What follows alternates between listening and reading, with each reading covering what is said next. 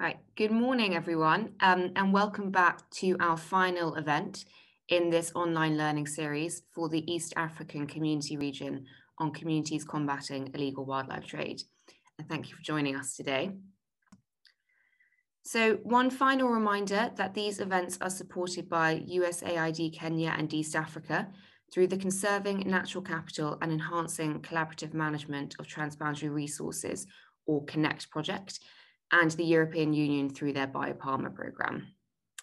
And this series of events has been focused on the EAC region and has been designed to support wildlife conservation and management authorities in the EAC partner states, as well as relevant NGOs and community-based organisations of the region. So today is our final online learning event, and we are going to be focusing on the future of FLoD. So I'm now going to hand over to Diane, who's going to start taking us through some highlights from the series. Okay, thanks very much, Liv. Let me just put this onto screen share. So welcome. I hope everyone is still got some energy at the end of the year, even though things are winding down. We've really enjoyed sharing FLoD with you over the last 6 webinars, learning events. I'm going to be running through some key messages and highlights from the overall series. And we are then going to quickly run through highlights from the overall methodology. So Holly and I will be taking you through each step of the methodology quite quickly, just as a reminder of what we've done over the last few sessions before we move on to other applications and the future of FLoD. So a reminder of what we call spaghetti junction, which is really our graphical representation of how the methodology works and the various steps that you go through in order to use the FLoD approach from beginning to end.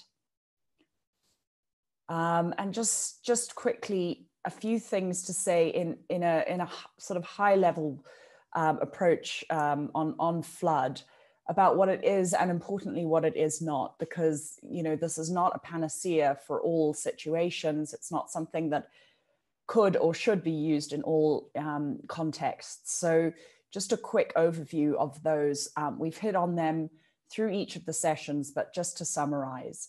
So the FLoD approach is a very structured, step-by-step and iterative approach that helps you to articulate and test assumptions of different groups of stakeholders.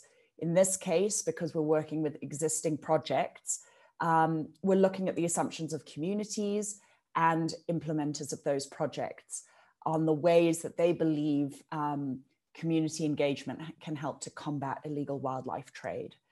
The FLoD approach is a methodology that can improve project outcomes and interventions. It's an open source methodology that practitioners can use.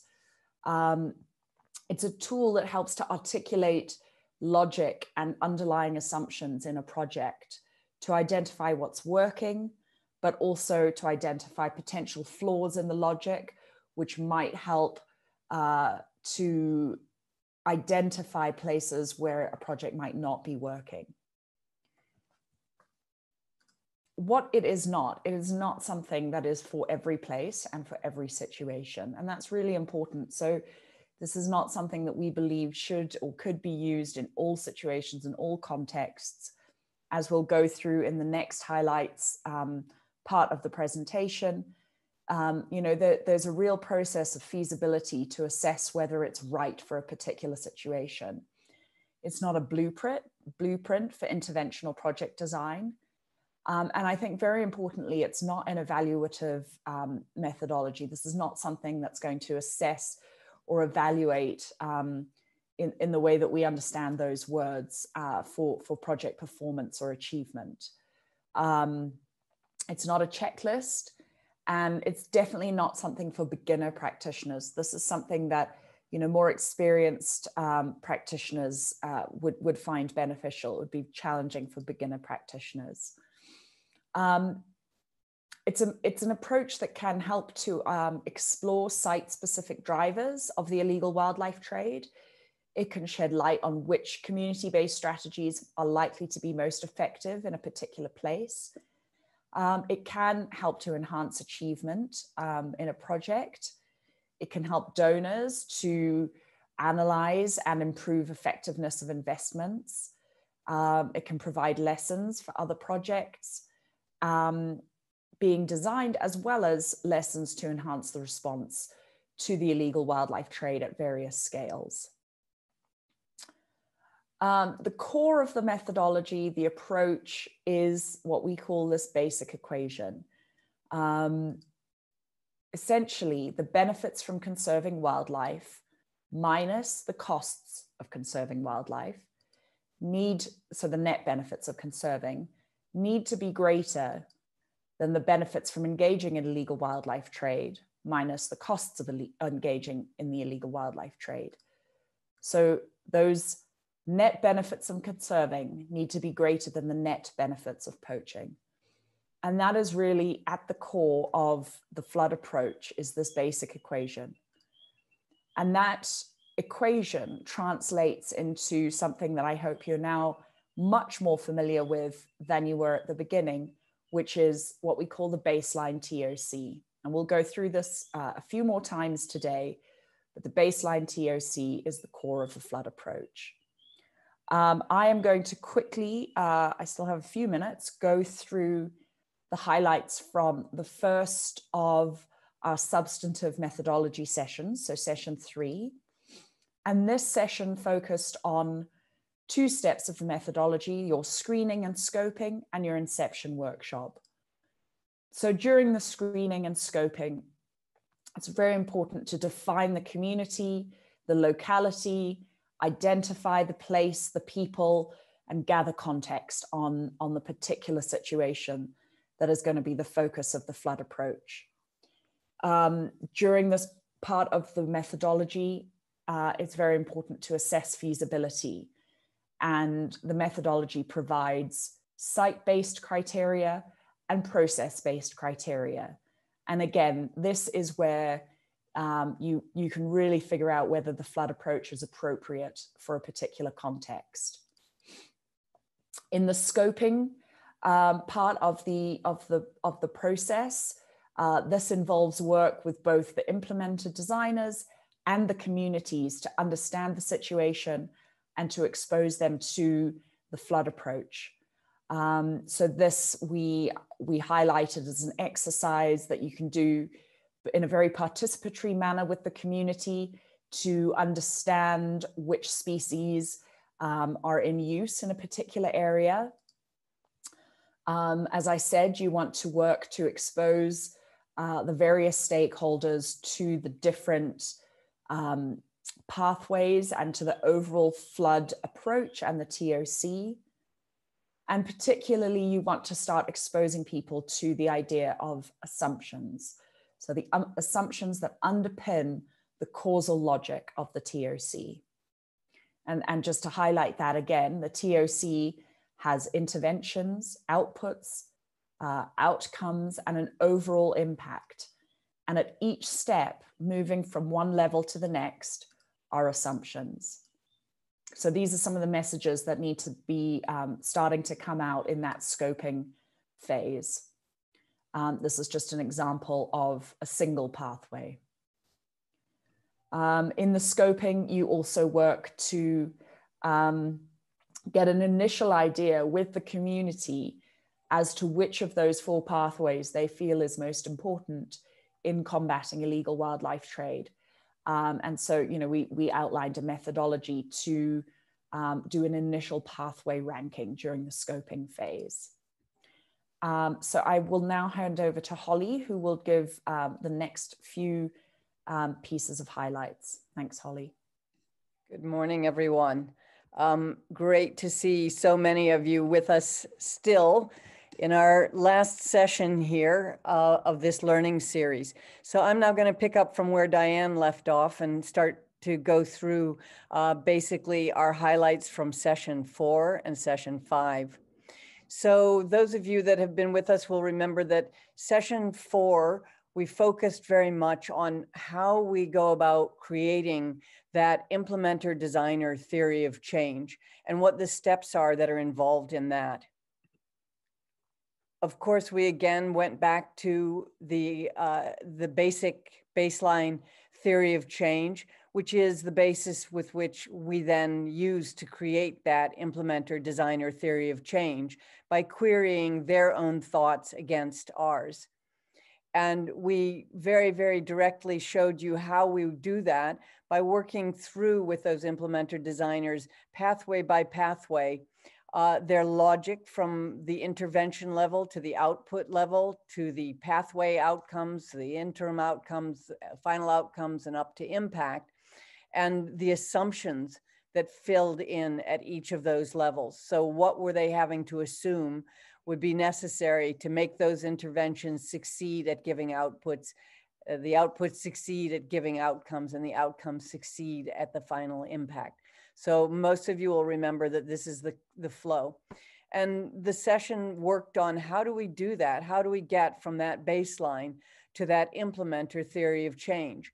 And what is the process? So how did we go through the interviews? How did we do the querying? And how did we then create that next implementer theory of change, which is the fundamental basis for our next step?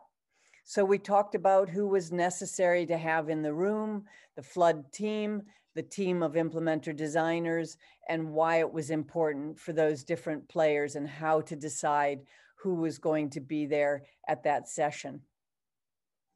We told you about the tools that are used when we're doing this work with the implementer designers. So obviously we use our baseline theory of change, and we began to introduce our spreadsheet tool, which we call our development tool, and you all have access to, where we begin to query them on the individual statements that take you from your intervention logic through your assumptions to get to your final impacts.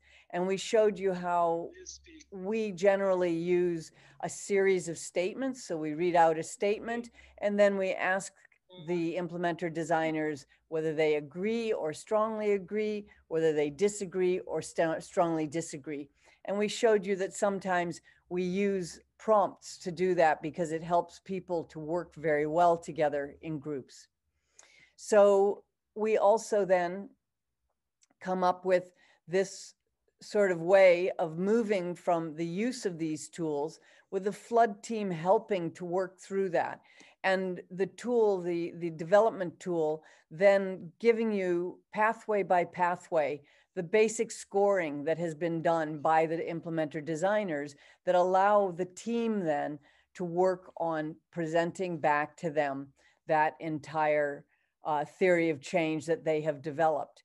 And of course, we then have the very necessary step of validating that. So whereas the FLoD team goes away having listened and done the interrogating and gone through using the tools, we then come together again with the implementer designers to make sure that we have got things right. And if we don't have things right, that we make sure to change them before finalizing that and agreeing together that the whole implementer designer theory of change is stable and that it is ready for the next step. So a key part which we bring up here, just so we don't forget it, is that along the line, we mentioned to you that there's going to be need for you to be doing these key stakeholder interviews.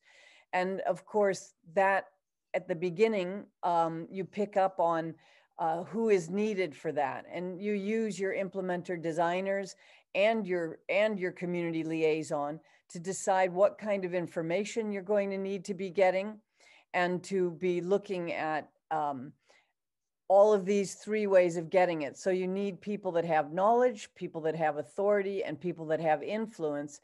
And of course, that is necessary at your most local level, at your regional level. And in this sense, we mean regional within the country. So it may be a district, it may be a province, it may be a region, and then those players that are at your national level. And so all along, you're going to be doing these key stakeholder interviews as and when you can. So some of them will be done in the field, some of them will be done in the capital city, some of them will have to be done remotely. And of course, COVID will have changed that for all of us. So let me now come on to the highlights from session 5. And those are the steps that are involving both those key stakeholder interviews that I just captured for you. So now you'll be actually doing the key stakeholder interviews.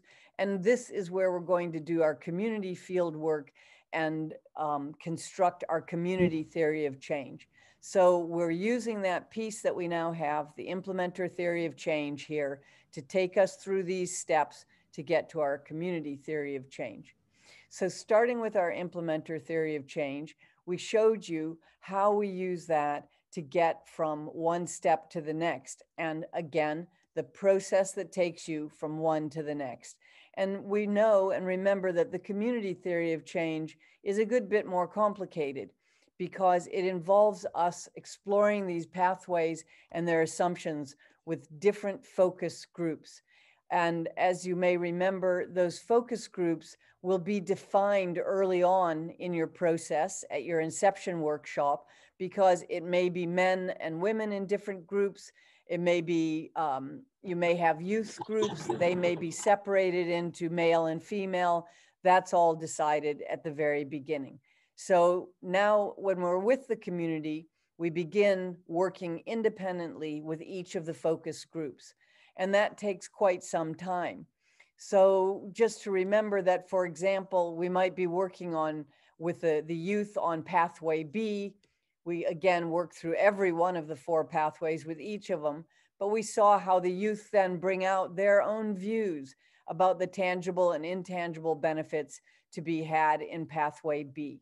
And our star diagram shows us then at one quick step each of the assumption statements that we've worked on and whether the assembled group agrees or disagrees with them. So this big empty space showing the disagreement, this big full space showing the strong agreements. We then, of course, do our iterative validation, and this is absolutely key, that you always check back with your focus group while you're still in the focus group. You're playing all of this back to them so that you make sure that you heard everything as clearly as possible and that your assembled group agrees with you, that you got it right while you're there. Of course, there's the next step in the bigger validation, but this is really, really key. And what we can tell you is, as a FLoD team, you'll be working incredibly hard over these days that you're interacting and engaging with the community.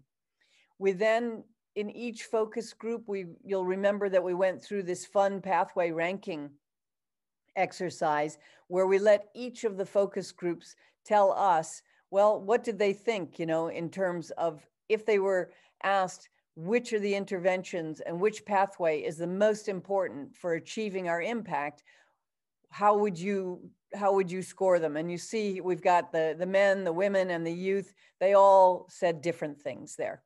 And that leads us then on to our whole community meeting, where we bring absolutely everyone together to begin to look at what was said at each of the different levels. And that community workshop is really important because you have to bring people together to see where their similarities and differences are.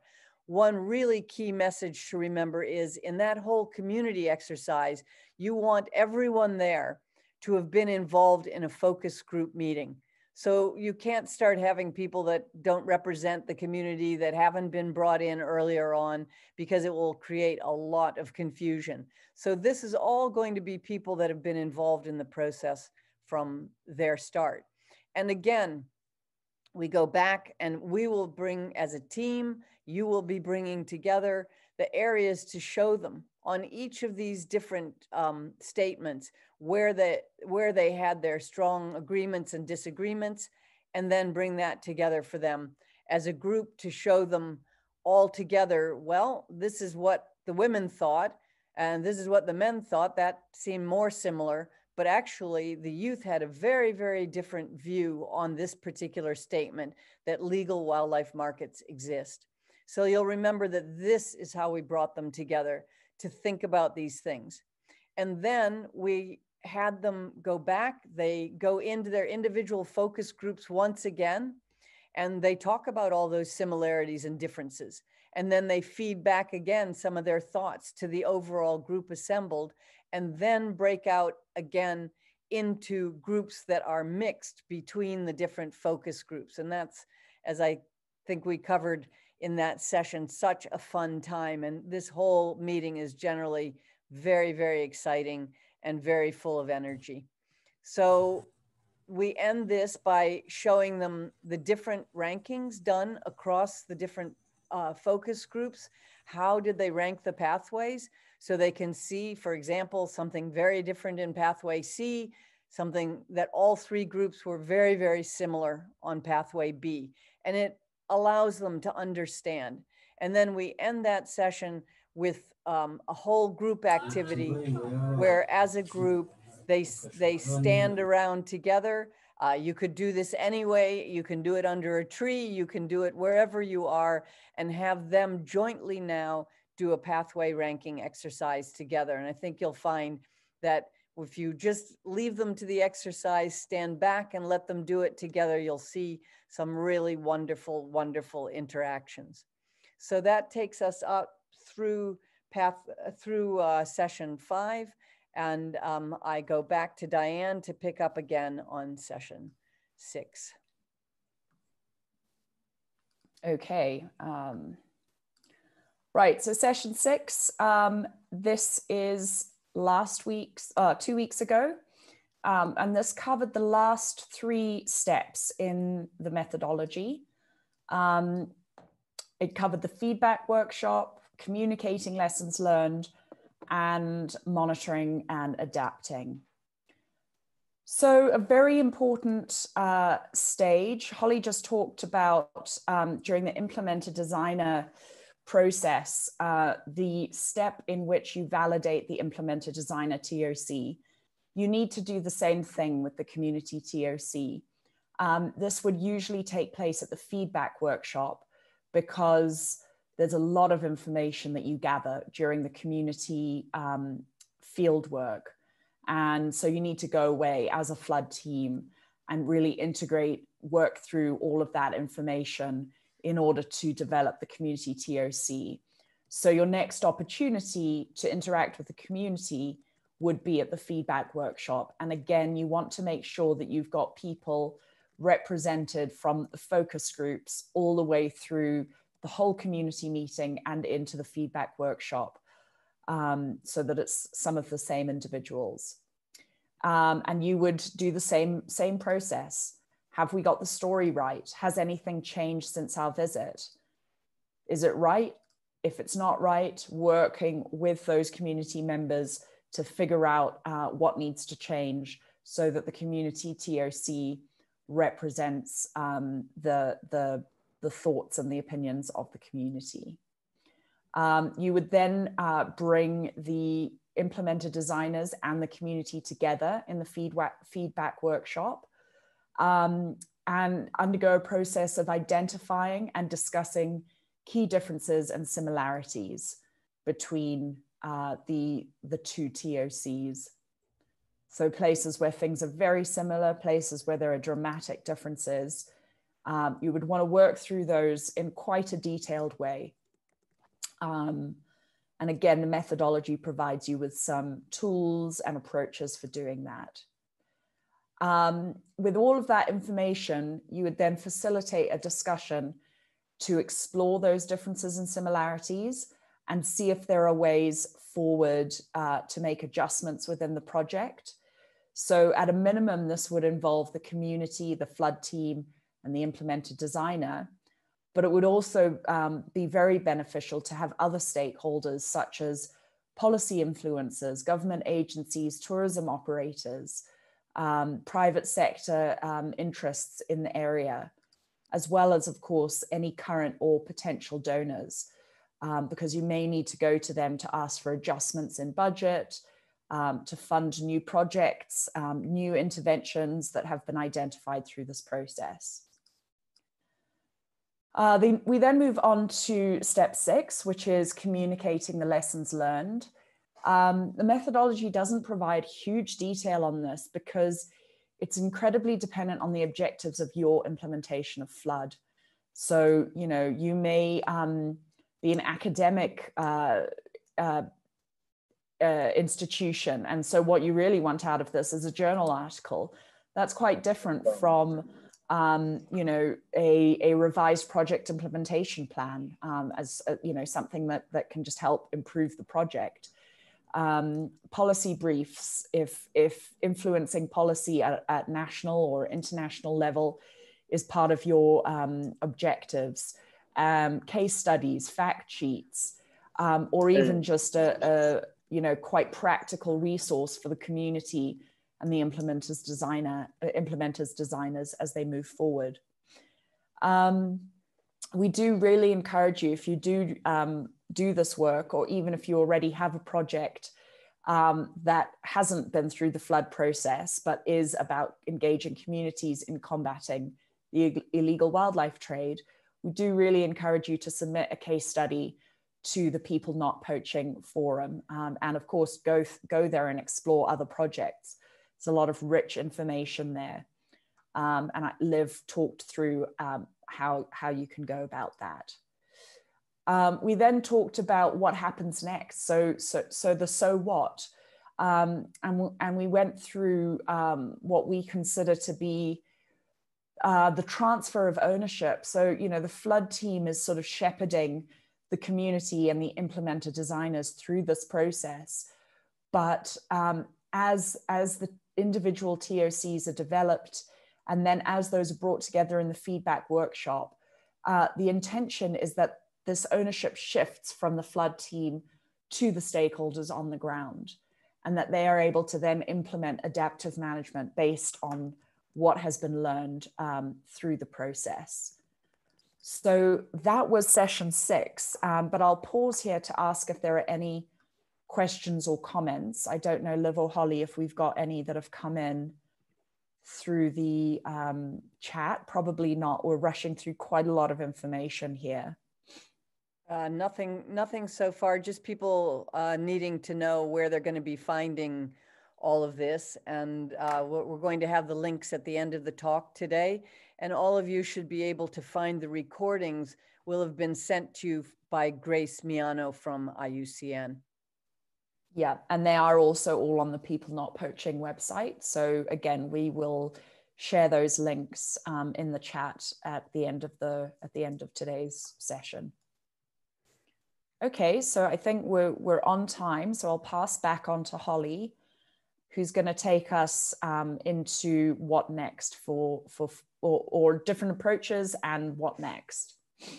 Okay, so apologies to all that we raced through, but in a way, we felt we needed to really cover everything that we've done so far. But we wanted to do that to put you sort of in the mood for one of the things that we know people have been asking, which is remembering that everything we've talked about in the session to date has been about existing projects, places where there's already some implementer designer on the ground or a donor working with a community. And many of you have been asking us, but what about when we want to design a new project? Is FLoD something that we can use for that? So we're going to just give you some very basics on that to begin with, so that you can get an idea of how to do this. So of course, we start with that baseline to develop the implementer designer, and then to compare that implementer designer to get our community theory of change. And that's really ultimately what we've been trying to get at. But how do you do that when you're starting from scratch? So obviously it needs to be done in a slightly different way. So we've had long discussions about this, and we feel pretty strongly that our baseline theory of change, if you're dealing in an illegal wildlife trade project, is a very strong starting place. You may need to do some revision of it, but it would be a starting place for any new project. Now, this is going to be a bit different, and you'll see that it does not work in the same linear way that you would have been doing it with an existing project. So actually, you're going to have to be doing two pieces at the same time, and I'll put them up so you can see. So on the one hand, you would be working with the community, and of course, the critical part of this is that the reason you can't come together and do it together right from the start is that it's very important to hear the different voices in the community, whether that's the men, the women, the young men, the young women, however that's combined or separated, they need to have a chance to have a voice. Because what can often happen is, if you were to just go to a single workshop right from the beginning and say, let's just develop it together, you're going to get some very dominant voices from the community side. And in fact, if you do a single workshop, they may not even decide to invite young women. They may not decide that it's necessary to have any women. They may say, why young men? They don't need to be there. So it's very important that they have an opportunity to reflect on this baseline theory of change themselves. So they will not be looking at your partner theory of change. Now I've changed that, as you can see, to partner rather than implementer designer, because you're going to be doing this together. But it has to take a first step, and each of you will use the baseline theory of change. So previously, you'll remember that it was linear. We took this implementer designer theory of change, developed it, and then we went to the community. This time, you'll be going to the community and to the partner at the same time. Then, after they have had the opportunity to work in their own way against the baseline theory of change, they'll be brought back together. And then you begin the real work of your joint TOC. And we could give you the steps in that. You can design the steps in that. But what's really critical here is to know that it is going through a different process. So whereas, I'll just repeat that, whereas you would have previously said theory of change, baseline theory of change to the implementer, designer, partner, and then to the community, and then get together jointly, this is different. This is going to be baseline to community, baseline to partner, and then partner and community coming together to really nail down their joint theory of change. So that's the process for doing a new project on illegal wildlife trade. And it is just slightly different, but you have all the tools will be the same to be able to use them at each of those steps. Now, others among you wanted to know, how would we use FLoD for different challenges? If we're not dealing on illegal wildlife trade, would FLoD be useful for other challenges? And some of you that have been with us from the start will even remember this was one of our mentee exercises where we said, what else do you think the FLoD theory of change methodology might be useful for? And we came up together with a bunch of different thoughts. But today, Diane and I decided, well, let's try and work something through to show you how that might go. So we chose looking at the different things that you had given us as possibilities. And what we chose was another example. So if you wanted to use the FLoD methodology for this particular example, to make all use of natural resources, whether it's legal or illegal, whether it's subsistence or commercial, sustainable. So you want to make all use of natural resources sustainable. And that's going to be basically your impact statement. So as we talked about it, we looked back on our basic equation and we thought, okay, pretty good. It still holds. You can change it very moderately and say that the benefits from managing natural resources minus the costs of managing those resources, so your net benefits of managing natural resources will exceed the benefits from unsustainable natural resource use minus the costs of engaging in unsustainable natural resource use, remembering that there could be all kinds of costs of management and there could be all kinds of costs involved in unsustainable use, particularly if it's illegal. And that then means that your benefits from stewarding and managing those natural resources properly have to be greater than your benefits of continuing to use things unsustainably. And this is a very, as we went through this, we saw this is quite an interesting question for many, many places in Africa where we're working, which is that there's still more benefit coming from unsustainable use. And that's why we're driving a lot of natural resources really into the ground. So this is important. The equation still holds. And that took us on to, okay, so how do Diane and I go about developing a project together where we want to develop our theory of change and then put together a project that's going to do that? So we worked in this way. Holly developed a theory of change and Diane developed a theory of change. And then we began to talk about the similarities and differences that we had. And we didn't go through the whole exercise, though we easily could have, because we didn't want to preempt any discussion here. But then we would get together to do that. So this is how we started out. We both went to the baseline theory of change, but we replaced that top impact statement. That's always where you start. So we kind of erased everything and we said, okay, what would we want to put in here? And is there anything we want to keep? So we acted as if we had that baseline theory of change that we've been talking about all along for this training. And we looked at, are there things we want to change? And we each did this independently. So I'll just run through quickly some of mine, and then I'm going to hand over to Diane and she'll run through some of hers. So when I looked at that statement, I thought, I think I need to change just some wording in pathway A. So I changed that to increase the costs of unsustainable use of natural resources. And then I looked at the different activities, and in pathway A, I thought to myself, well, how about compiling information on any social sanctions or taboos on key species in use? If I did that activity, then I would think, okay, if the community then knows about that, it may increase their cost of that use. In other words, if they were going to get sanctioned by their elders, they might not want to do that illegal or unsustainable use. And then I thought about, in pathway B, is there anything that I wanted to change there?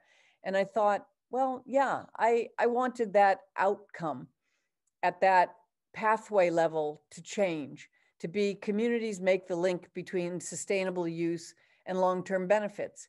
And if you were to go back to our baseline theory of change, you'd see that I've changed that language there from what it previously said. And I even did some changes up here in these higher level cross-cutting outcomes and overall outcomes. And lastly, I went into pathway D, and I thought pathway D needs to have a change in there. So you can see that I changed everything here in pathway D, but just to point out that at the pathway outcome level, I also made a change. So all things were changing in pathway D, and all assumptions behind that were changing. And then lastly, I also made a change down here in our enabling actions. I changed the wording here of this particular enabling action, which was very focused on illegal wildlife trade. And I thought there's really a benefit to development and of policy and institutional frameworks. But before it said legal, so I felt like, well, on unsustainable or sustainable natural resources, we might need more policy. We might not be already at the legal level. And I thought that policy really needed to drive at devolving user rights. So that's where I made a change. And this was just through a fast way through. And we didn't, spend hours and hours on this, but we did do it independently of one another. So I'll turn over to Diane. Yeah, so I also did the same process. I looked at what existed in the existing baseline and thought that it was, you know, the IWT baseline, and thought that it was pretty comprehensive. So I took a slightly different approach, but we'll be talking you through a different way of doing this altogether. But this is just one way. Again, I changed the pathway heading of pathway A. And under pathway A, I also put a new intervention around putting in place community monitoring systems to track illegal or unsustainable use. And then under pathway B, which had previously just been about communities being empowered to manage and benefit from wildlife, specifically made that about sustainable use of wild plants and animals. I also, it's funny, Holly and I often have mind melds, and we've done the same here, where I felt that the first enabling action needed some, needed some adjustment. So it's not just about protection and management, but about benefits, those policy and institutional frameworks for benefits. So those were some of the changes that I made.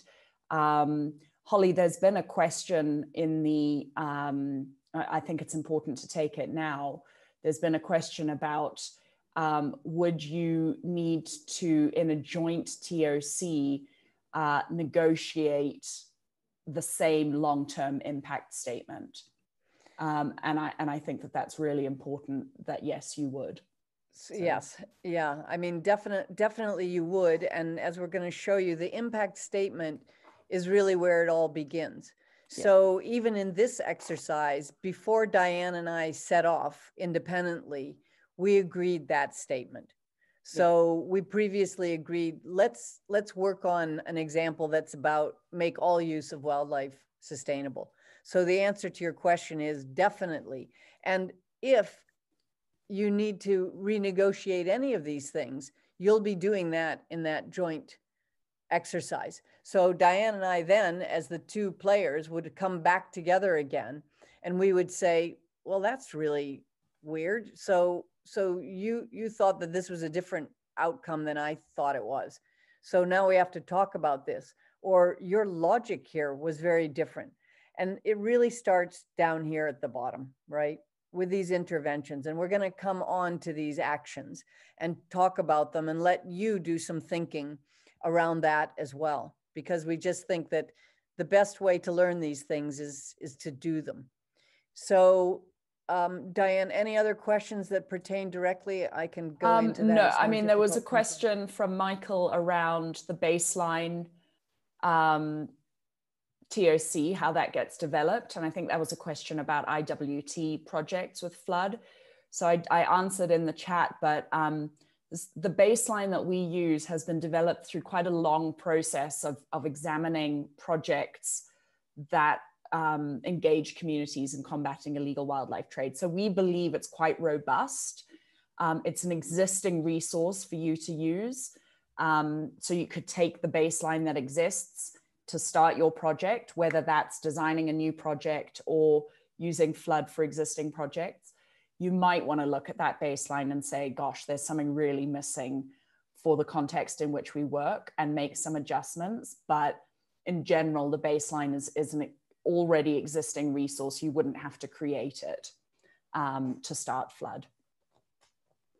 Yeah. And I think you'll find even from this small exercise that we're going to do, that you'll be seeing quite early on whether you need to make adjustments. We think it's quite robust, but in a new area, if you're working in something totally different, I believe, and maybe our colleague is even on this call, early on, it was mentioned that the FLoD framework could work very, very effectively for climate adaptation projects. Right. And we tend to agree with that. But you might find it's the case that there's an additional pathway that you need. And no one should feel constrained by what's here. It has to work for you. We just feel quite confident that it works for illegal wildlife trade. Right. I mean, you might end up dropping the human wildlife conflict pathway in a climate project. You know, you don't know. Another question from Elna, I think it's good to take this now while we're in this discussion, is if the negotiation is accepted for the long-term impact, the assumption is that the enabling actions will be the same if the implementers are different. Not quite sure I understand the question. I think what we're assuming here, that the implementers, we're not sure whether you mean there are different players implementing the project. We assume that there is a set of players implementing the project. And they may be from multiple organizations, but they'd all be working towards this same end. But Elna, please feel free in the chat to give us more clarity if we haven't understood what you're after. If there is a set of players. Yeah, so if there's a set of players, you would want to, I think I know what you're getting at now. So if you had, let's just say, you were working in a national park setting and you had a number of different players. So you had the park authority and you had an NGO and you had the communities, and you were all trying to do something together.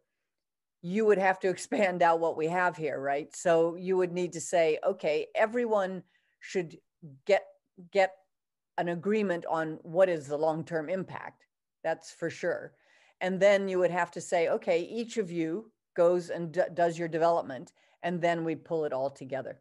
So you could definitely have more players. We just gave you a very simplified way of looking at it with 2 players. But of course, life is more complicated and you may have more.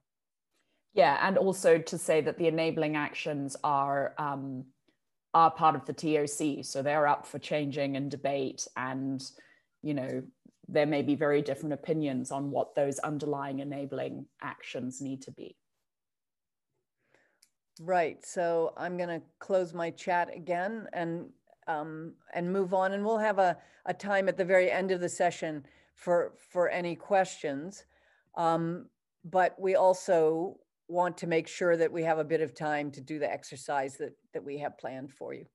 So here we go with sitting down together. So we now know that we're pulling this together, right? From the communities, let's say, have been working on it, the partners have been working on it, and we're now coming together in that joint that joint theory of change. And that's where we're all going to work from ultimately. So you do end up with something that you have all signed up to. And that's the final piece of that. So on the mural exercise, we want to do something fun today. And we're going to be using mural. For those of you that haven't been with us before on mural, don't panic. We're going to be giving explanation again about how to participate with us. But before we get onto the mural board, which is the place that we go and work, we want you to just take 5 minutes, and we want you to think about this impact statement. Make all use of wildlife, whether it's legal or illegal, sustainable. So that is, we're just taking that as our accepted, all of us that are on the call. So I want everyone to participate in this, whether you're on the IUCN staff, whether you think you're just sitting by, whether you haven't been participating up until now. This is for everyone, just to have some fun and see how we go about doing this. So think about this impact statement. And remember back to the 4 pathways. I'm hoping after 7 sessions, everyone remembers the 4 pathways pretty well. We can, when we get into the exercise, we have it there for you, so you won't be struggling. But we want you to think about then an intervention that would help you to achieve this statement. So any intervention. It can be any intervention, and it can fit in any of the 4 pathways. So we want you to come up with, like, have a sheet of paper next to you right now, and just think of an intervention that would help us get at this. It could be about law enforcement. It could be about benefits to the communities. It could be about reducing conflict with wildlife. It could be something about a totally different livelihood and that is not related to any of the wildlife or any nature-based livelihood that you think would help us to direct towards making all use of wildlife sustainable. So write that statement down of what your intervention is going to be. What action will you take? But then there's another important thing we want you to do, and we're going to give you a few minutes to do this. We want you to articulate the assumption associated with that intervention. And we've spoken to you a lot about assumptions. Assumptions really mean what is going to be needed for that intervention to be successful. And we'll be giving you some examples, but we just want you to take some time to think about it. So when you say, well, I think we should have strengthened law enforcement effort by the state agency. We need more rangers. So let's hire more rangers. The assumption you're making is that if you have more rangers, they will in turn help you to reduce unsustainable or illegal use of wildlife. So you're making an assumption about that action that you've decided to take. If you didn't have that assumption, then you wouldn't be proposing that action. So the assumption has to be true in order for this thing to work, this intervention that you're making. And it's complicated to think about these things, but we want you to just take a minute. So you can think about pathway A, B, C, or D. You can think of any action you think is important to take. And before we bring you into the board, we're going to then say to you, okay, but what assumption is going to be needed? So you need to write these things down on a piece of paper because you're going to be sharing those with us. And you don't need to worry about getting the wording all right or having it all perfect. It's just for us to see how we begin to do this. And again, you'll see I've emphasized here that we need everyone to participate. So IUCN colleagues, we want you guys all in here. Colleagues from SAWAC, we want you all in here, and all our wonderful other participants that are here. We would like you to also join in this exercise with us. So is everyone now with us on this board? I hope so, because we've summoned all of you to be here on this board. And I know that all of you are getting anxious about how you want to interact with Mural, and that's great. So what we're going to do is we're going to have you, and I would like Elna to simmer down for a minute. We have our interventions and we have our assumption card. So your action, your intervention, you're going to be typing in for us on one of the green cards. Just hang on, whoever's typing, just hang on. And your assumption, you're going to type on a black card. Now, I'm just going to take you quickly to show you what we're going to be doing together. And you don't need to worry about this just yet. But I want to just give you an example of what we're going to be doing. So ultimately, where we're going to have you is we're going to be having you bring your intervention and your assumption onto this board. And this board has on it pathway A, pathway B, pathway C, and pathway D. So you can find absolutely everything that we've talked about is on here. And your own intervention or action may be on any of those. We're going to let you choose where to put it. And we hope that it's going to be chaos for a few minutes, 10 minutes probably. But you're going to now go back up here, and I'm going to summon you back. And you are going to just be, so we have to, you see, not sure what people are doing there, but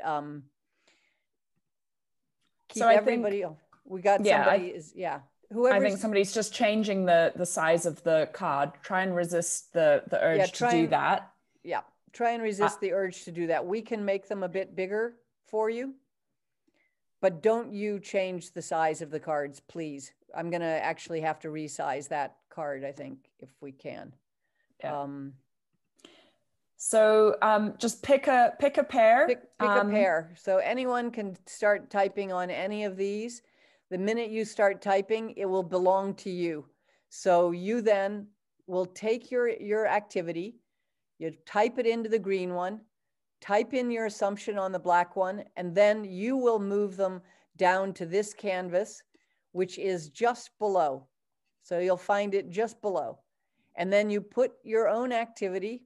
You'll see I made one here. Provide information to communities. I'm going to summon you again. Provide information to communities regarding species in legal versus illegal trade and associated penalties. And my assumption was that if communities understand the penalties, it will dissuade them from being involved in excessive or illegal use. On pathway B, I put one in, regulated collection of thatching grass in the park. And my assumption was that if communities gain access to free thatching grass from the park, it will incentivize them to help manage other resources sustainably. And on pathway C, I put in one saying, allow communities to eat the meat of animals killed on problem animal control. And my assumption was that if communities gain a benefit, in addition to the removal of a problem animal, they will have less antagonism towards the wildlife. And then lastly, I put one in here in pathway D, make microfinance available to women in the community for self-owned and run businesses. And my assumption was that if women can build small enterprises, they will generate enough income to discourage unsustainable use of the natural resources they depend on. So again, you see that you're going to be up here creating, and then we're just going to let you go from there to the one immediately below, and you'll be able to see where you are. You take your intervention and assumption and you move it to one of these pathways. So we might have to be giving you some guidance. It's going to be a mess. We know that. We hope that it's going to be fun. But what we would ask you is please just type in to the box in exactly what's there. Don't change the size of it, please, because it really messes up the canvas. So please just type it in there. Start wherever you want to. IUCN crew, everybody jump in there. Diane and I will just be watching and helping and trying to clean things up as it goes. And we'll be doing that and then come back together to look at the boards in a few minutes from now. So everyone can get going now, putting in your intervention and your assumption. And if you have any questions, again, don't forget that you can go to the button that's right here, and I'll show you where that button is again. Go to the button that Diane is pointing at and I'm pointing at, and push on that button if you have any questions, and it will take you off to another place where you can place your questions or your comments. So off you go. We're going to let everybody take a crack at this.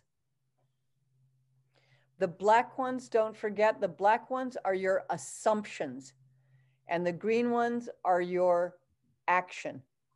So don't get them mixed up because we have to keep them separate, as you saw down below on the canvas that you're moving to.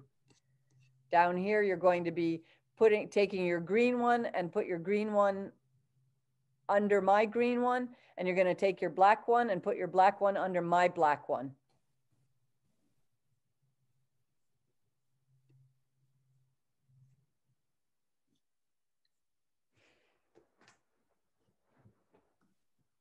And don't forget, you can take any green one and you can take any black one. You have pairs there of a green and a black, and that's your pair.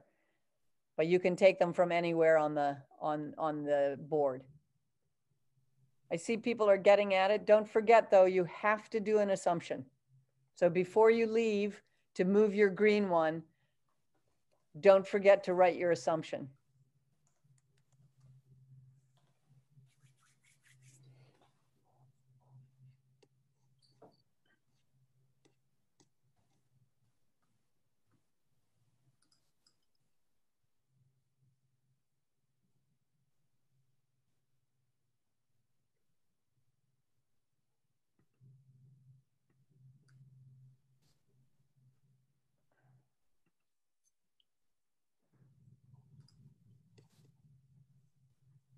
Okay, let's get more people active on this. You've been 7 sessions with us.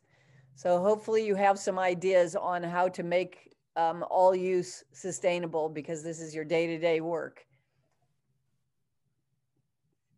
We can see that there are some that are going for it. If you have more than one intervention, yeah, feel free. Feel free, but make sure that each intervention has an associated assumption.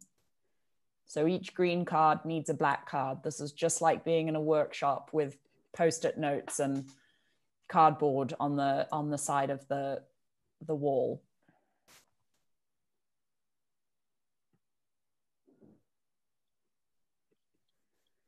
Yep, please don't move them without an assumption, because they don't really mean anything to us without their assumptions.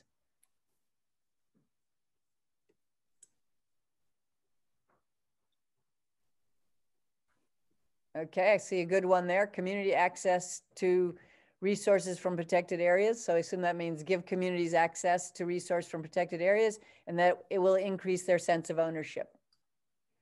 So that one now needs to be moved to the board below. Into the pathway where you think it fits. Yeah, down here. We see that some have already been added down here, but now we have one action that doesn't have an assumption with it, and we have one assumption that doesn't have an action with it. So whoever's done these ones, please make sure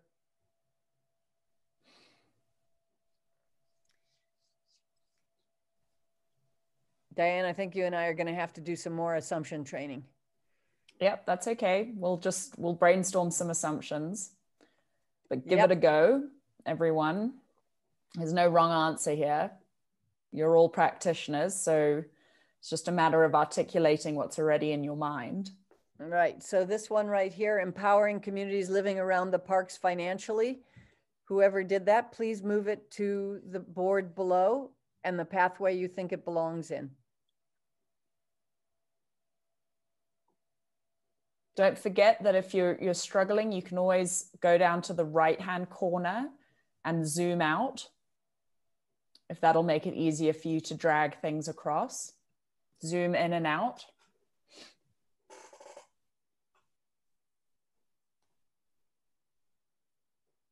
Oh, Michael's got it. Great.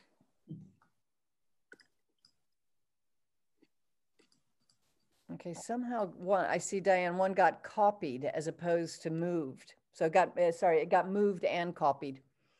Okay. People struggling a bit with this, I can see. But let's see, let's give it some time, because I think everybody who's been on this with us will know about how to do these things and how to take an action. You're all practitioners on here, so we know that you know about action.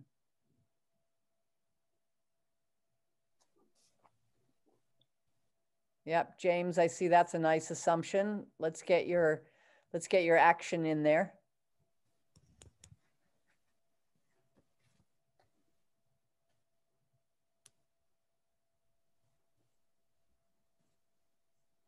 Seeing what's going on up on the upper board.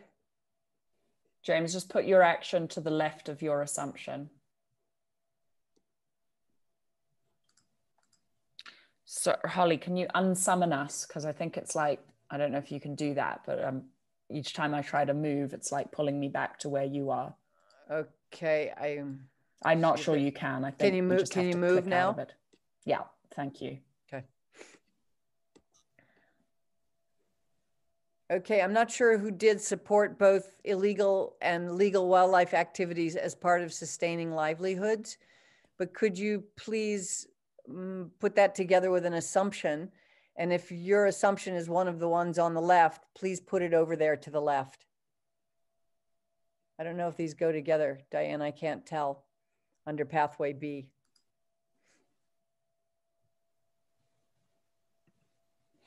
I think they might. Certainly these two might. So should we move that one there? Yeah.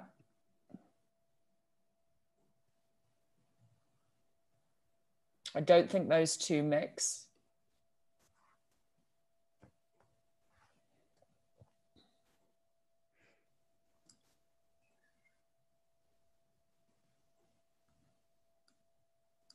Yeah, that's great. That's a good one.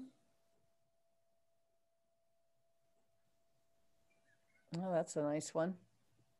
Michael, I saw yours come down and then it disappeared again. I think it's being moved. Okay. So we don't have anyone putting anything in pathway A yet. And I don't see anything in pathway C. Everything's going into pathway B, which is very interesting in its own right. And we have something going into pathway D. So let's give this, Diane, let's see, it's past. I think we're okay. I think we're good. So we're gonna just give this a little bit more time. Michael, when it moves, it keeps disappearing. Any idea what I'm doing wrong? I'm not quite sure. I'm not quite sure either.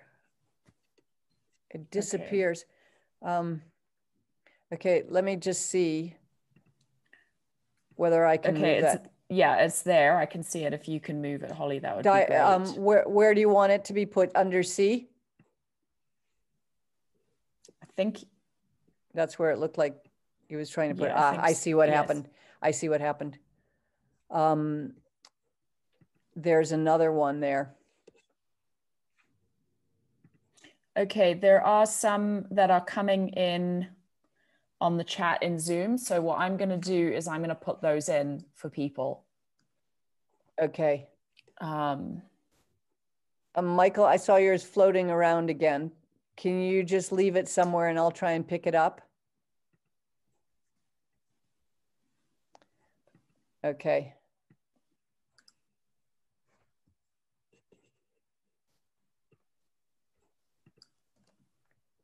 Michael, I'm not sure what you did. Somehow you seem to have locked something accidentally because I just tried to move it and I also couldn't. It disappeared. Michael, another suggestion is just use the one that's up there on the board under C, on pathway C. Yeah, where Diane is pointing, just use that one. You seem to have locked your thing. I can't tell why that happened.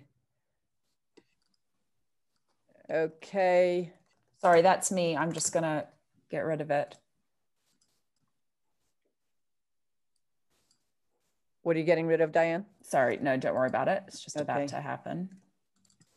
Okay. Okay, so this one can now come down.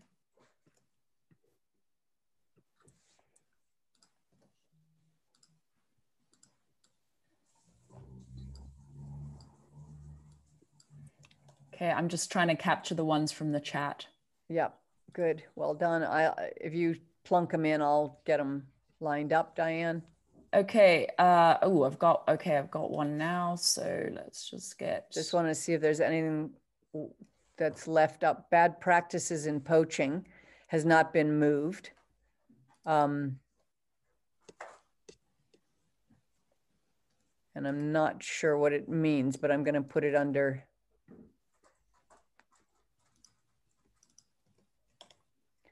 I'm going to put it in pathway here. I've just added 2 on the bottom row of the section. The section. A bottom row of the various interventions assumptions. Okay. So you can decide where they go.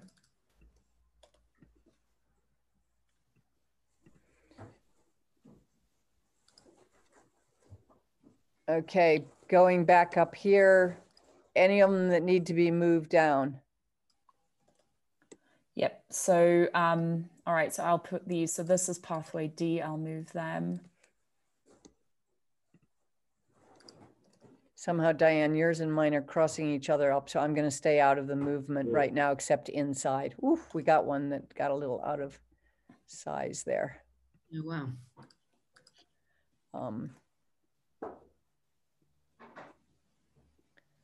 I got to move this out of the way. Okay. because it needs to be. Gosh, there's some great ones here. Okay, whoever had that really big one, I just moved it aside for a moment. And please feel free to start typing. I just had to resize it to get it in the. Mary, okay. I'm capturing yours, Mary, if you can let me know what your assumption is.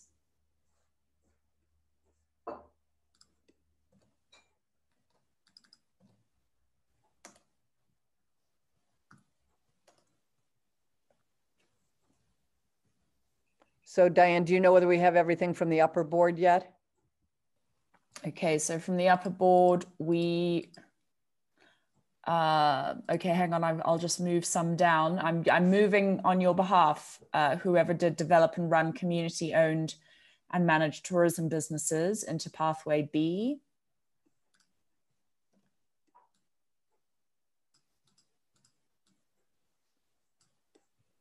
Please let us know if that's not the case. I'm cleaning as we go. I still don't have a so I have some that don't have assumptions. Shall I move them anyway? Yeah, just move them down. There's some above. Diane, do you want to move those or should I get up there and get them? Promote use of Indigenous knowledge and traditional stories in conservation. Absolutely, but goodness, where's that one going to go? I would imagine it will go under well, it could go under A, I think. Okay. Right. Although it could go under B. Not sure. Yep, so that's a good question. Okay, I've got development community enterprise projects, but I don't have an assumption yet. That one is from Mary. Ah, there you go. I've got the assumption. So I will just quickly make an assumption and bring that down. I'm just putting some notes so that we look at things.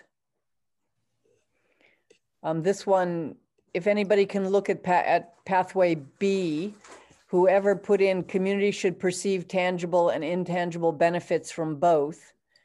I'm not sure which one goes with it. I actually think, Diane, I'm going to move that one down.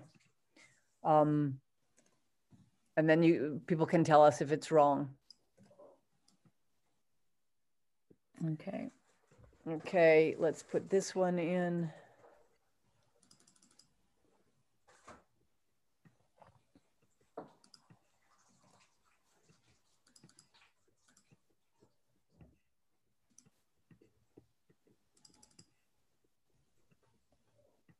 Okay, this is looking really good.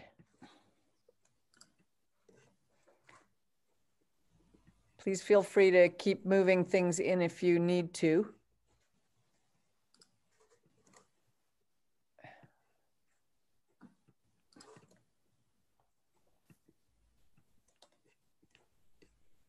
Okay, we seem to have something in each of our pathways. Okay, I've got one more from the chat, and then I think we should probably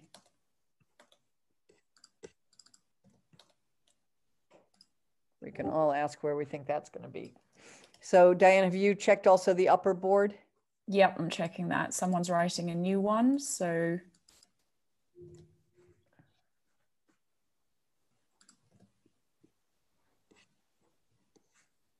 Okay. That's getting pretty cleaned up now. So I'm going to, Diane, are we ready for, I see there's a, we have one in pathway A where there's an assumption, but not an action. Okay, so that should actually be black. So I'm just going to move it across. It's black. Oh, you've changed another one. Okay. In pathway A, I've just got a lone assumption. Yeah, and I've got a lone assumption in pathway B. Okay. I mean, I think it's fine. We'll just talk about that's fine. Okay, so I think I've captured everything from the chat, and I've captured everything from the upper board. So I think now, because we're going to run out of time. Yeah, we're just going to Sorry? Yeah, just to quickly run through. So I was going to summon everyone. Absolutely. So everyone stop doing your thing, although I could see people were getting into it. And maybe just hands off and follow Holly so we can have a discussion now. Okay, so I don't know, Diane, do you want to work through the first one and I'll do the second one? Sure. Or whichever way? Yeah, so we're now in pathway A, which is about, let's see what it is, increased costs of unsustainable or illegal wildlife use.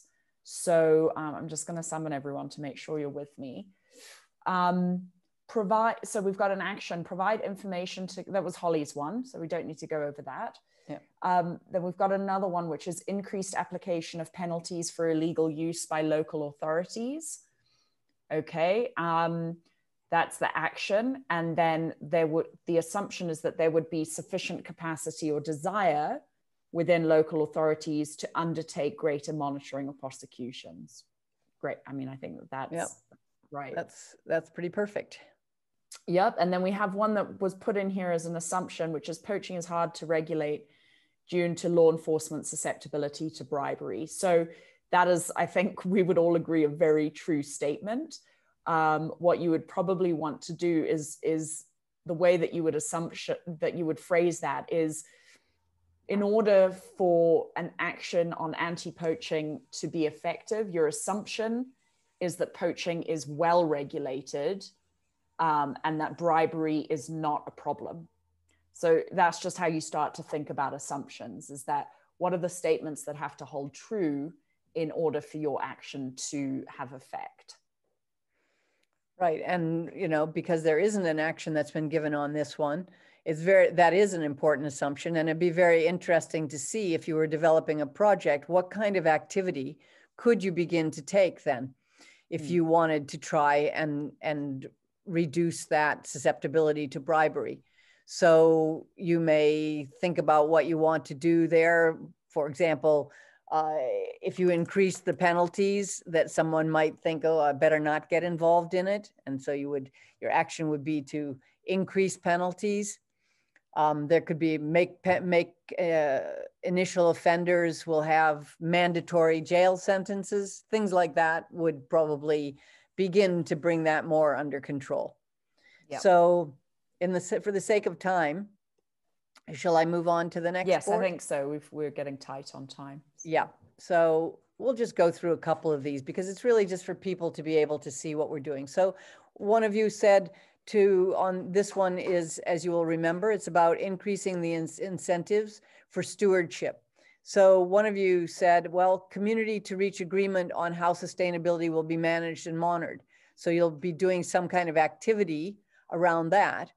And your assumption is that the communities, of course, will have the rights to benefit and manage the wildlife, which is absolutely key. So that's a really good pairing. If we look at the next one here, improve community access to non-consumptive tourism value chain. And your assumption is that increasing the benefits from the presence of wildlife in the area will reduce the desire to exploit it. These are really good. They're quite fun. So then support both illegal and legal wildlife activities as part of sustaining livelihoods. Your assumption is that communities should perceive tangible and intangible benefits from both. So that's a really interesting one, because it's. I think that's good, right? So that's basically saying if your objective is sustainability, then even illegal activity, as long as it's sustainable, should be encouraged. Right. So that's a tricky one to think about, because it requires some reverse logic, thinking about allowing something that doesn't have a law allowing it, but it may still be sustainable. Then this one, disseminate inspiring stories of communities enjoying the benefit of wildlife.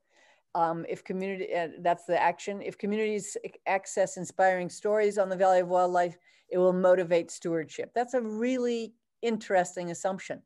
So you want to really challenge yourself, like, why do you think that? And do you know, what are the reasons behind that kind of assumption?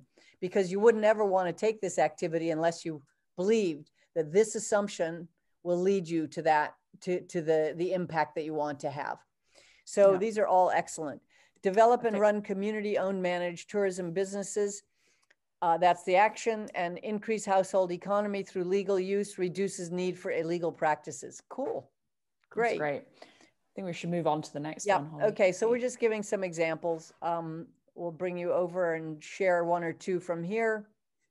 Let's see. So there's a great one here, which is develop community cluster farms protected by electric fencing to reduce human-wildlife conflict. And the assumption is that community members will actually be willing to move to these plots if they are constructed. So you could have a great plan and get financing for fencing and everything, and then the community says, no thanks, we'll stay where we are. So it's important to challenge those assumptions. Another one is the provision of rainwater harvest tanks or facilities near the park. And the assumption is that this will reduce conflict associated with water collection from the park, as well as exposure to diseases, improving community well-being.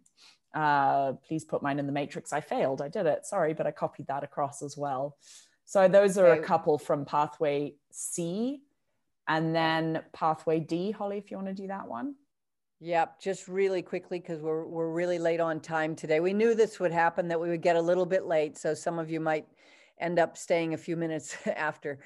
So make microfinance, that was the one I put, empowering the communities living around the parks financially. This can be achieved by park authorities by equally sharing resources obtained from parks. So those in a way are two activities. I think it's really important for people to see that this one on the right, this needs to be reworded as an assumption. That would be that if you gave them that ability to share, they would then help with that, keeping use sustainable. But this one again is about resources. So we would not put this in this place because this is about park resources. And yet this pathway is about things that are directly not wildlife based. So we would actually put that in pathway B. Improved rangeland management. Farmers are willing to work together and invest more time and manpower to improve management. So yeah, cool. So I think this has given you really quickly, we can figure out a way to tidy this and provide it to you so you all have this as a takeaway from our session here. But this was really just to give you guys an idea of how do you start? Where do you start? You have an impact statement at the top, which we've all seen, this impact statement, and then you're going to have that, and then you're going to work towards all of this, starting at the very bottom with your activities, working your way up through that to your outcomes, and then eventually hoping that you can achieve your impact. So I'm going to break from here now, and we're all going to go back to the Zoom. I will share my screen because we are running a bit late, but let me get into the PowerPoint. So let's get everybody back on Zoom with us. So basically, that's just been our attempt to let you see and begin to play with the other uses of the FLoD methodology. We actually, the more and more we play with it and the more we talk to people, the more and more useful we do think it is. But we want to take an opportunity now just to give the floor to Leo to talk a bit about what next for FLoD. And he's just going to give us a few comments on that. So Leo from IUCN Asaro, who's been leading this project, please, Leo, the floor is yours. Thanks, Holly. Good morning, everybody. Yeah, we just thought as we are winding down this online learning event, it'll be good to talk a little bit about what's next for FLoD. So these online learnings we've been doing over the past several weeks have really been part of our efforts at awareness raising about the FLoD methodology and further training capacity building so that this methodology can be used as widely as possible. And that's really important here because what we ultimately want is that this methodology, which we know is useful, we've heard a lot about examples of how using this can really bring out some very positive outcomes. It can help change interventions. It has potential to design better interventions. So we got the proof of concept. But this methodology has been so far used in relatively few sites, few geographical areas, by a very few pool of individuals, most of whom are on this call. So what we really want to do is we want to go, we want to take FLoD to scale, basically. And how do we do that? So that's really what we're going to be focusing our attention on in the coming months and years. And Holly, maybe you can go to the previous slide. So yeah, so we mentioned this before, and many of you already know about this, have probably taken a look at it. So we did develop a guidance document early on, which does describe the methodology, etc. But as we've said many times before, to actually be trained in this pretty complicated methodology, you need more. So we've been working with the Southern Africa Wildlife College, who are also on this call and be participating with us, to develop more detailed guidance. So an implementation guide that builds on what we have already, but also a facilitation guide to help others train FLoD and how do you actually facilitate the process, et cetera, et cetera.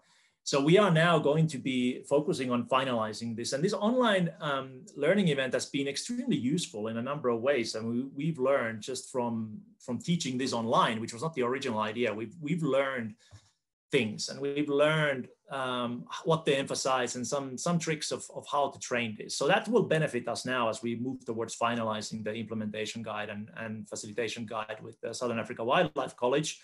And also we do want to use, all these sessions have been recorded, and you know, they will be used again for others to benefit from.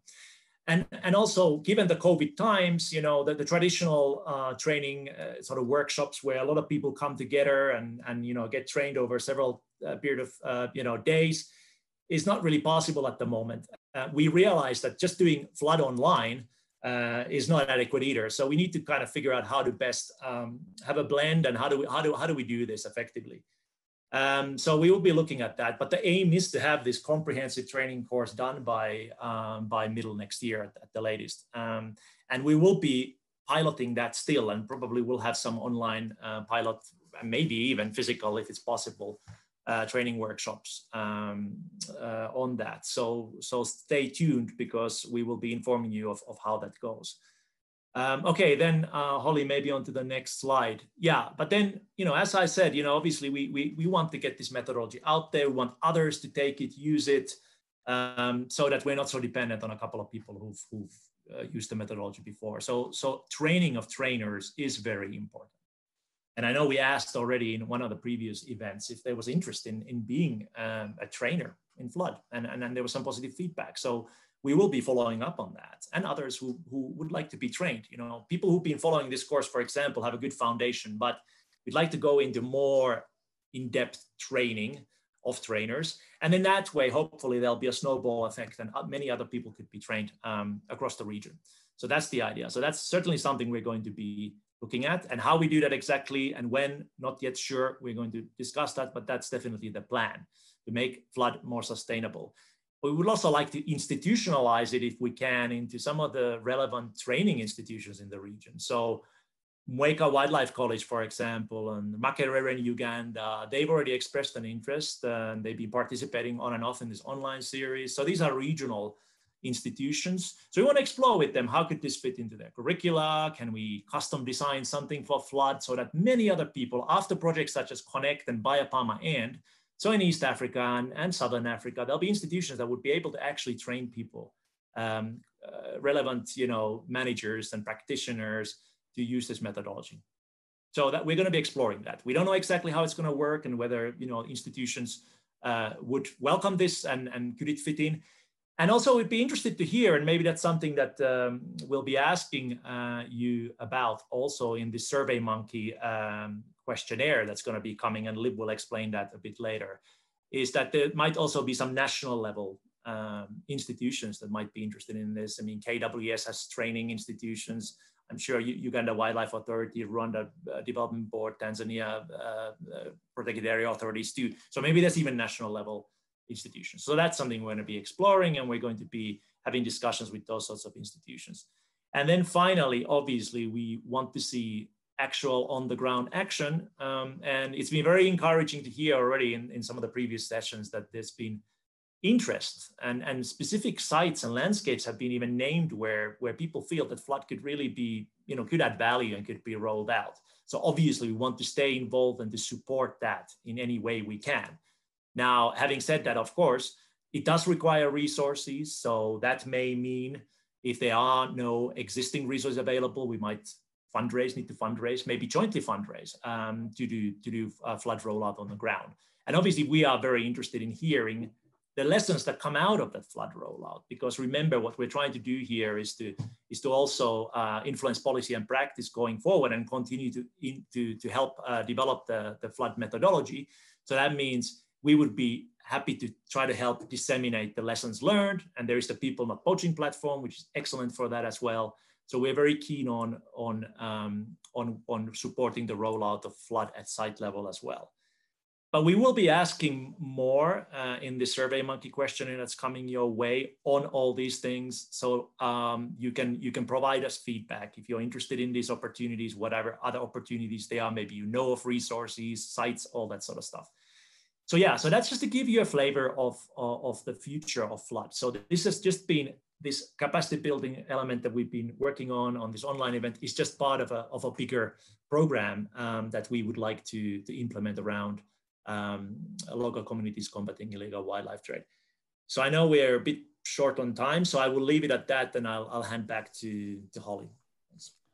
Thanks. Okay, thanks, Leo. Over to Diane. Yeah, thanks, Leo. That was really helpful. Right, we're going to go into our Menti. So Liv is going to take us through the Menti.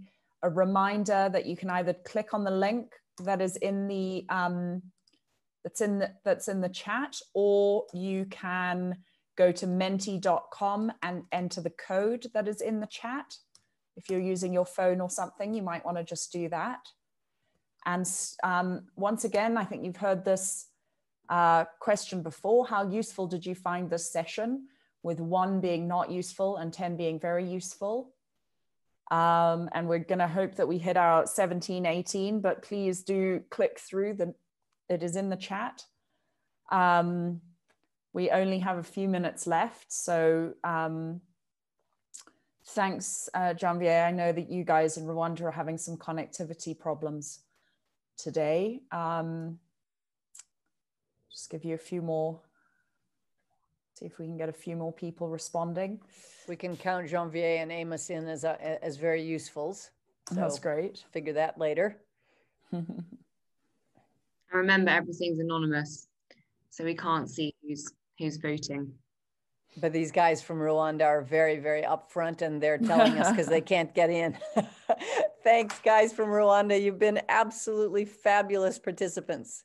Thank you for sticking with us, even through bad storms and bad connectivity.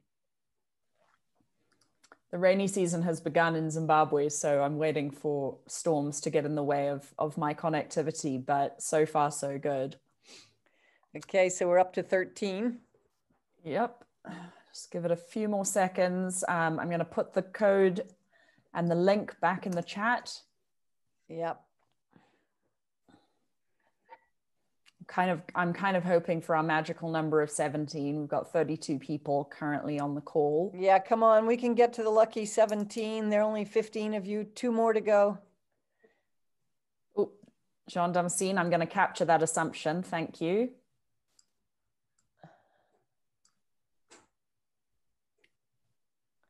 Interesting. Yeah.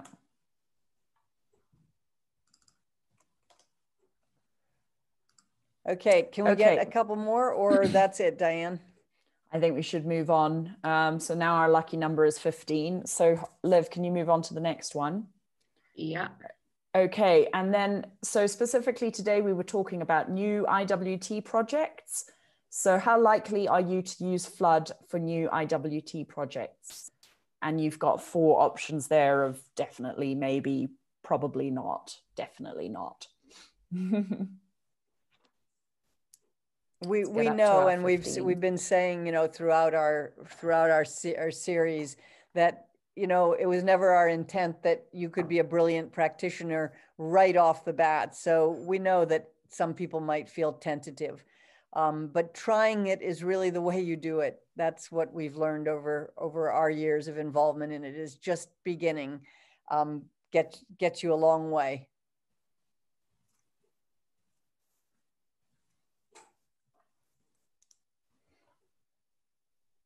Yeah, Diane, let's at least try and get the magic 15. Okay, I'm just putting the link in again. I lost it because I copied Jean Damascene. Do you need it? No, done it. So the link is there again. Someone is joined from their iPhone, which is great. So hopefully they will be able to answer now. Thank you. Okay. I think Rwanda looks like. Yeah, Leo, let's get a project going in Rwanda. It seems like it's. Our Rwandese colleagues have been with us through thick and thin, but that's not to say all the others have not been great. We've really, really appreciated that. It's motivated Diane and myself every week to go further because of you. All right, Liv, I think we should go on to the next one. Yeah. And this is about using the FLoD approach for different types of conservation challenges outside of IWT. And again, the same options. And we would really, really love to hear from anyone who does take the plunge for either new IWT projects or these types of different conservation challenges. We'd love to hear how it goes.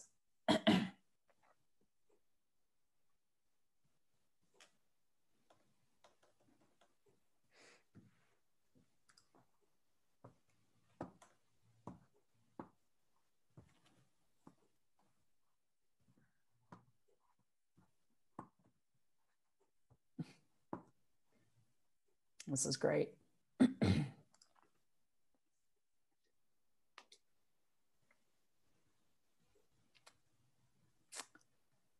Okay, brilliant. We're up to 13, which is where we got last time. So thank you very much. That's very helpful for us. I will now share our last few slides. So, you know, we really, please don't hesitate to be in touch. If you've got questions, if you want to share with us how it's going, if you want to work together to raise funds for rolling it out, there are all of our email addresses. And the two websites. So the guidance materials are all available. All of the videos are available. This one will be uploaded, as well as case studies from projects that engage communities in combating illegal wildlife trade.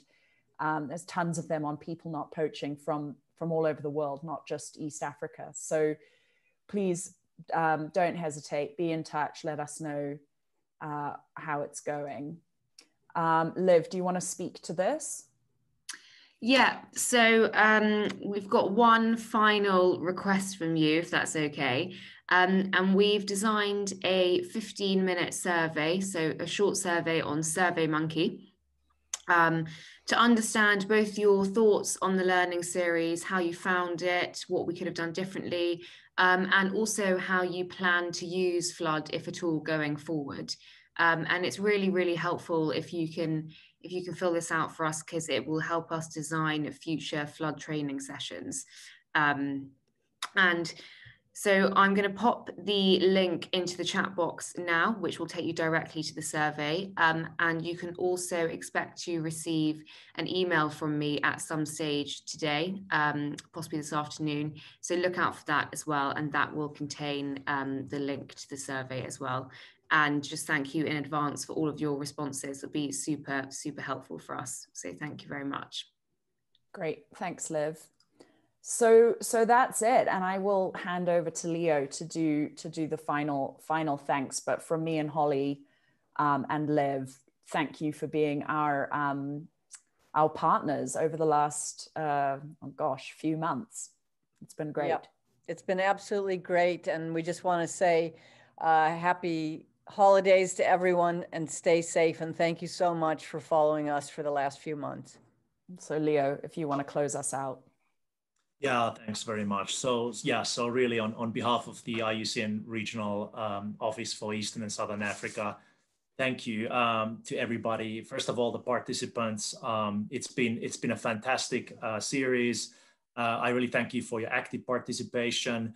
It's made it more effective and interesting. And also we've not only done this training for the first time, but we've also benefited really throughout from your feedback, and you really contributed to making this this training more effective in the future. So really thank you very much for that. And I hope you've enjoyed them, and I'm sure that among you participants there will be some future FLoD practitioners and trainers, and really look forward to working with you going forward. Then I would really like to thank our partners IIED and SULI, and in particular Liv, Holly, Diane, who worked so incredibly hard on putting these events together, on the content, excellent facilitation. It is really impressive, and I would really like to thank you for that. Thank you to the IUCN team, contributions from Grace and Caroline and others. And then last but not least, thank you very much to our donors, USAID Kenya and East Africa, who've been supporting FLoD from its very inception, to the European Union through EU DevCo, who've supported this work and are continuing to support us through the BIOPAMA program to enable us to continue the capacity building and support the FLoD in the East and Southern Africa region. So I thank you very much. Yeah, and then just finally from me as well, just happy holidays to everybody. And let's hope that 2021 shapes out to be a better year for all of us. Thank you very much for now. Thanks, Leo. Thanks, Leo. Bye, everyone. Thanks, everyone. Thanks so much for all of your time with us.